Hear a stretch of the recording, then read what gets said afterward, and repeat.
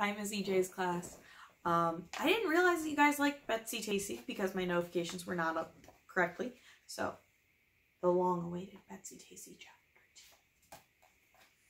If you didn't read chapter 1 with me, either in person or on the YouTube video, you should stop this video and you should go back to chapter 1, because then chapter 2 won't make any sense, because that's how books work, right? So here's chapter 2, Betsy's birthday party. The time in between was lost because of bad weather. It was filled with snowing and blowing, raining and sleeting. It seemed as though spring would never come. But up in the hills, past flowers were lifting their purple heads, and down in the valley beside the frozen river, the willow twigs were yellow. Birds were back from the south, shivering red-winged blackbirds and bluebirds and robins. Betsy and Tacy peeped out their windows at them. If they saw each other, they made faces and pulled down the blinds. However, when it came time to make up the list for Betsy's birthday party, Betsy's mother included Tacy. "Of course we'll invite the little girl from across the street," she said, and she spoke to Julia. "Will you find out what her name is?" For Julia, who was 8 years old and went to school, was acquainted now with Tacy's older sister. Katie was her name, and she was 8 too.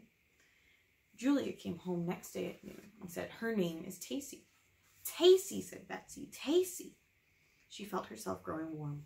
She knew then for the first time that Tacy hadn't been calling names when she put her head around the storm shed door, but had meant to say that she wanted to be friends after all. "It's an odd name," said Mrs. Ray. "What does it stand for?" "Anastasia. She's Anastasia." So Mrs. Ray wrote out the invitation, inviting Tacy to Betsy's birthday party. She invited Katie, too, to be company for Julia. She invited 15 boys and girls in all. "I hope to goodness it will be nice weather," said Betsy's mother. "Then they can play outdoors." For the Ray house was small, but the sloping lawn was big, with maples and a butternut tree in front of the house, and behind it fruit trees and berry bushes and a garden, and old Mag's barn, and the shed where the carriage was kept. It would be much more fun if they could play out of doors, Betsy thought. She was excited about the party, for she had never had one before. She was to wear her first silk dress. It was checked tan and pink, with lace around the neck and sleeves. Her mother had promised to take her hair out of braids for the party. She had promised to dress it in curls. Sure enough, on the night before the party, after Julia and Betsy had had their baths in the tub set out before the kitchen fire, Betsy's hair was rolled up on rags. There were curl-making bumps all over her head, and either because of the bumps or because the party was getting so near, Betsy could hardly sleep at all. She would wake up and think, "There's going to be ice cream," and then she'd go to sleep again, and then she'd wake up and think, "I wonder if Tacy will come." And so it went all night long. When she woke up, finally it was morning, and the sun was shining so brightly that it had quite dried off the lawn, which had been free of snow for several days. Betsy flew downstairs for breakfast. "Dear me," said her father, shaking his head when he saw her. "Betsy can't have a party. She's sick. Look how red her cheeks are. Look at those bumps that have come out of her head." Betsy's father loved to joke. Of course there were bumps on her head because the curls hadn't been unwrapped. They weren't unwrapped for hours, not until almost time for the party. Betsy's hair didn't take kindly to curls, but her hair was good and curly when the rags were removed. It stood out in the soft brown fluff around her face, which was round with very red cheeks and a smile which showed teeth parted in the middle. "When Betsy is happy," her mother said, "she is happier than anyone else in the world." And she added, "And she's almost always happy." She was happy today, although she had little shivers inside her for fear that Tacy wouldn't come. The silk dress rustled beautifully over 2 starched petticoats that were buttoned to a muslin underwaist over woolen underwear. The legs of the underwear were folded tightly under her white party stockings and into the top of her shoes. They made her legs look even chunkier than they were. She and Julia had hoped that their winter underwear would come off for the party, but their mother had said, "In April, certainly not." At 1 minute after 2:30, the children started coming. Each one brought a birthday present, which he gave to Betsy at the door. Each one said, "Happy birthday," and Betsy said, "Thank you." And one little boy, who was named Tom, said, "Let's try." He meant to say, "Let's speak pieces," but he couldn't because he had lost 2 teeth and the new ones weren't in yet. Betsy kept waiting for Tacy to come. At last she saw her crossing the street, hanging on to Katie's hand. Tacy held her head down so that her long red ringlets almost covered her face.